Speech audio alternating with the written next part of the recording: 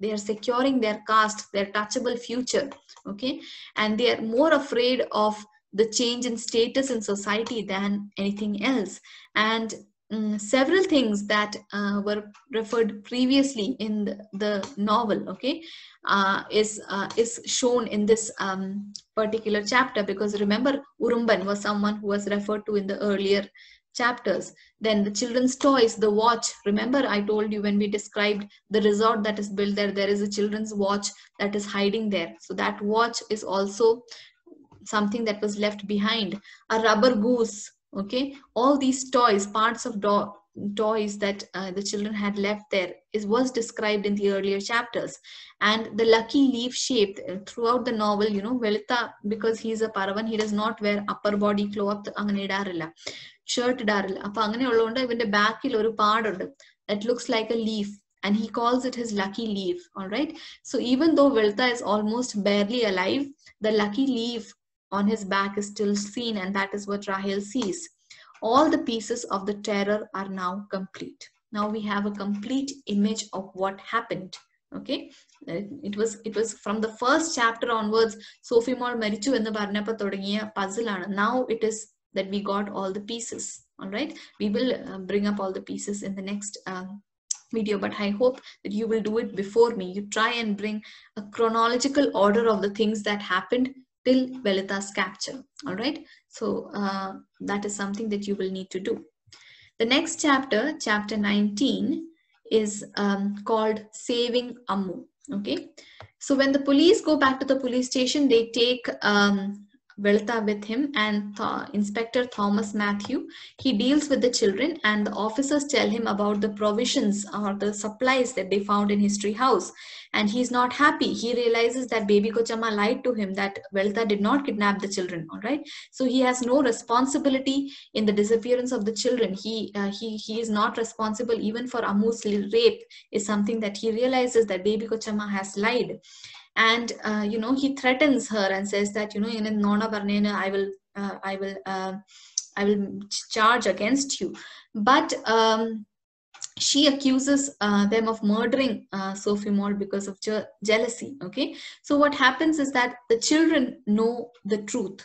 All right, and what happens is that Baby Kochama, in order to keep her face, she threatens the children by saying that you are the ones who have murdered Sophie Moll. You were always jealous of her, that's why you have murdered. Okay, and she says that because you have murdered, you and your mother will go to jail.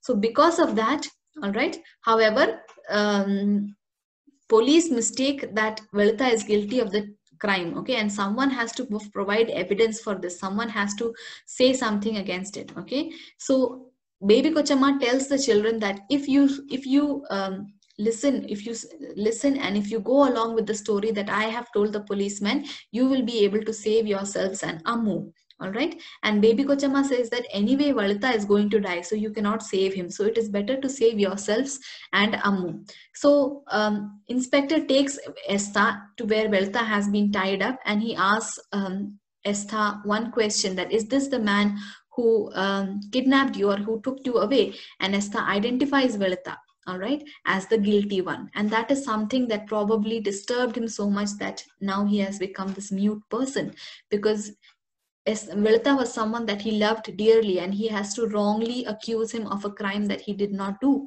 All right, and that is probably the reason for the silence in Estha.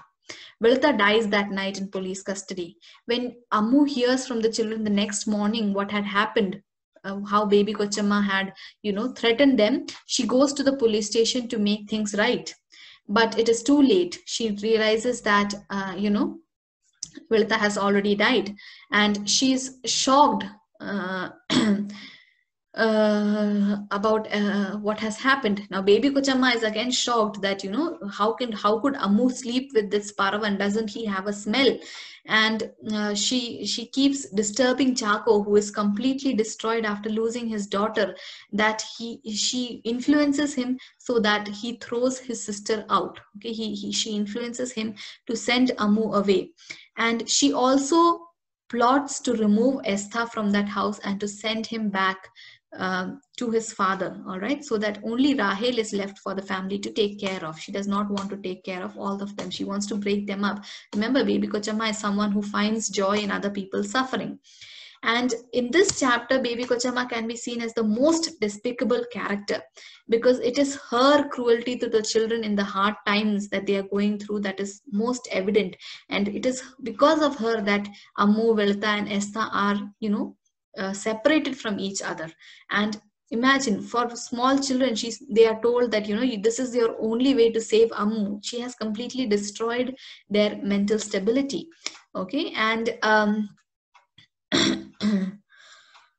all right, yes, and towards the end, okay, we see that Ammu is banished, Esther is removed, Velita is death, and that is what has happened. The end of living has happened.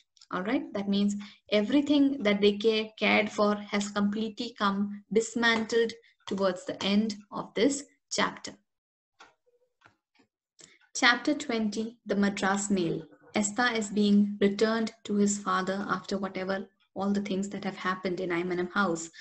And Esther is sitting in the train. Rahel and Ammu are standing outside in the station to see him off, and Ammu is giving him detailed instructions about his suitcase, his things, and what he should do, what he shouldn't do, and about the lunch that has been packed for him. There is a lady sitting beside him who's offering him sweets, but Esther declines it, okay?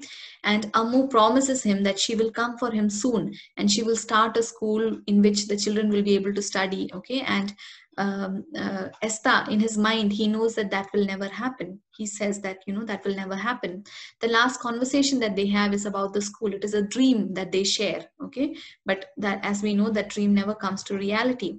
As the train pulls away, Esther says that he's feeling vomity, and we are immediately taken back to that experience that he had with orange drink, lemon drink man, and we can now actually understand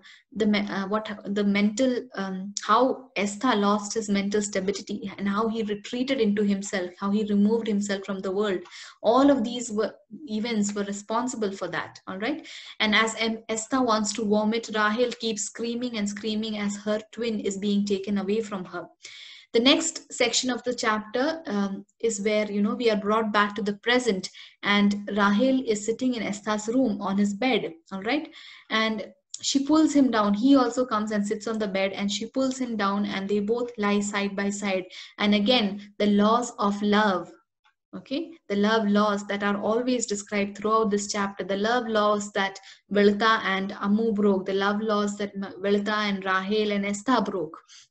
Okay, that same love law is being broken once again when Rahel and Esther, they have sex with each other. Okay, they become intimate, and although they are twins, they are brother and sister, they are breaking the most sacred law, that is, okay?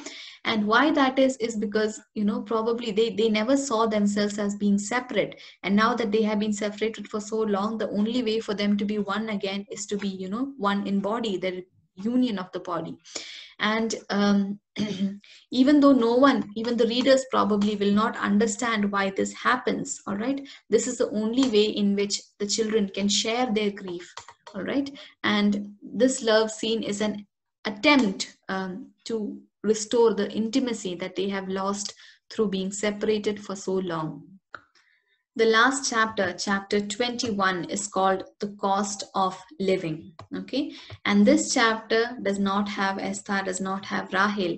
In this chapter, it describes the first time Ammu and Velita meet and they make love for the first time. Okay, remember, this was the day of the arrival of Sophie Paul, the day when, suddenly they became aware of each other's body, when Ammu was watching Velita play with Rahel.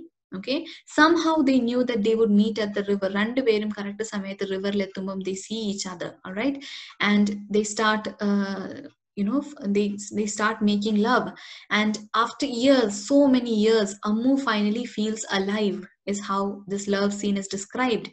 Velita, on the other hand, is very, very afraid. He feels the terror because that caste hierarchy is in his mind. He's afraid of what he has done, but Ammu calms him with her hugs. All right. And Ammu and Velita, they continue to meet like this for 13 more days during the time when Sophie Moore was in Imanam house. All right. And that is 13 nights before that terror occurs at the history house. Okay. And what is this terror? The terror is not only the death of Sophie Moore, it is also what happened to Velita. All right.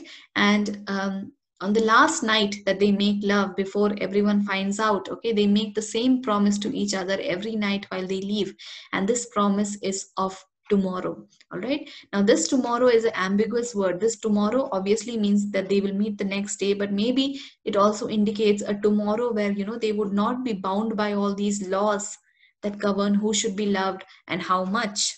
All right, the sweetness of this chapter, it shows us that no matter what all we discuss throughout this chapter, this is basically a love story, a story about a forbidden love.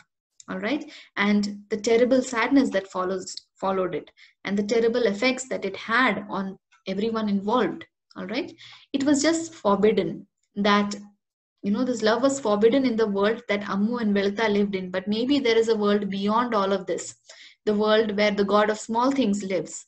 All right, and there this kind of a love will not be forbidden. And with that, we come to the end of summaries of the chapters. I hope that you enjoyed this novel. Thank you.